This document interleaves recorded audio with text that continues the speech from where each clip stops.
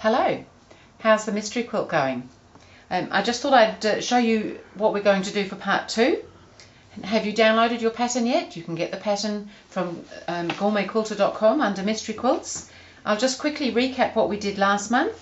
Last month we cut out some squares of our background fabric, and we cut out squares of our colours that were that we needed, and then we made some half square triangles. And we'd also filled in our fabric chart with the samples of the fabrics that we're using so that we can easily see them by the label that I've given them, so that your fabrics correspond to that quite easily. So we did all that last month, and we've set that aside to be used later. So we'll set that aside now, and I'll show you what we're doing this month. So I've got everything cut out ready here. In your pattern that you're downloading will tell you all the details of what you're cutting. But mostly we've cut some background strips, we've cut some two different length strips of our colours, and we've cut some little squares of the colours. And so in your pattern, as well as all the general instructions for cutting and things, you'll also find a sheet with numbers on it. And when we've done some sewing, I'll show you how we're going to use those, and they will help you put the quilt together later on without too much confusion, hopefully. So let's get sewing. So, on to some sewing. So you should have a page that looks something like that in the pattern that you've downloaded from gourmetquilter.com. And I'm going to just do a little bit of the sewing just to show you how I do it. And I'm actually working on these 2 rows here. You can see that they're in pairs, and the rows I'm working on are these ones. So if I turn the page up that way, it will look a little bit like what I've laid down here. So I've got my L fabric here, and then my background, then my M and some background, and then my G fabric. Now this is where this chart here that you made up with all your fabric samples on will come in handy, because this will show you that this is your L fabric, that this is your M fabric, and that this is your G fabric. So hopefully you've got one of those charts, because then you won't have the confusion that you might otherwise have.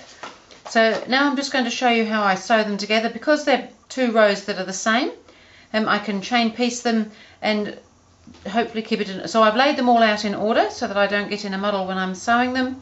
So I just need to join them up into these long strips. So I'm just going to pick up my first L piece and the background piece, and just with my 1/4 inch seam allowance I'm just going to sew that, and then I can pick up the next row as well, the next 2 pieces, because we're working along the strips with the same pieces each time. So you can do the other pairs the same way as this. I'll just show you on this pair of strips. So then I need my next colour, so I'll lay that on to there.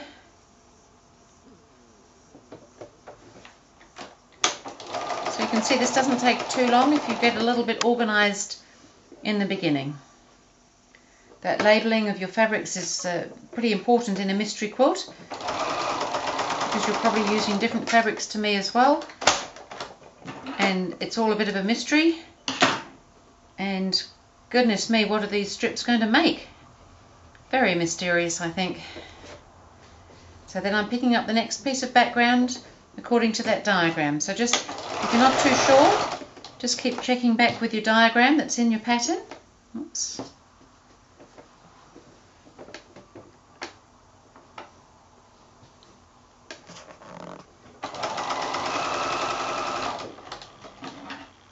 And just one more colour to go on these strips.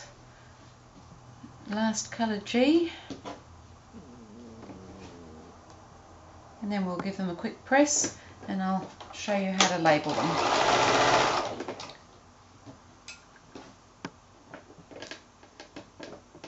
Labelling is pretty important with mysteries, because then you won't get confused, we hope.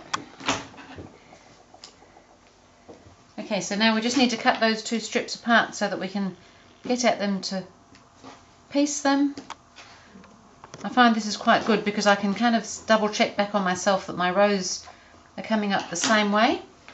So I'll just bring that iron in a bit closer.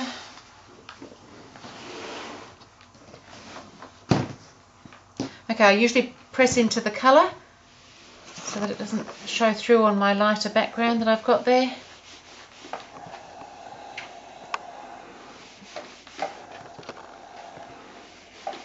And that's one strip pressed already. Quickly do the next one. I love a mystery. Don't you love a mystery? You have no idea what's going to come up next. Okay, so I don't need the iron anymore. Okay, so we've done our two quite long strips. So if you look at the diagram again, these are the strips. If I turn it up this way, you can see that this is these two strips here. We've got that grey, the yellow and the green with a background in between. So in your pattern you will have received one of these, which I'd now like you to cut up into the individual numbers like I've got here. And in this pattern sheet again, on this end of each row I've popped a number there. So this is the number that I'd like you to pin to the left hand end, to the end that is closest to this first strip here. So my bottom one's here. I've already cut these. I'm going to pin number 13 onto one of the L fabrics there. And the same on the next one, I'm going to pin number 17 also onto one of the L fabrics. So that now you can see that I've got, I'll just lay all these out here. I've already done my other strips and they're just ready here. So we're getting very confused here.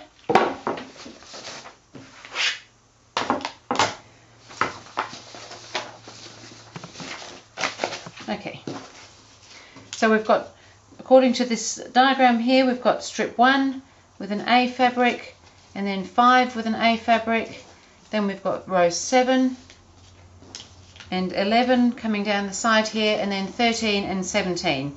So if you label all those, when we need those we'll know which one we're trying to use. So I'm just going to pop those aside now. That's all the sewing for this time. So we've done a bit of cutting, we've done a bit of sewing. We're looking very, very mysterious. I wonder what it's going to look like.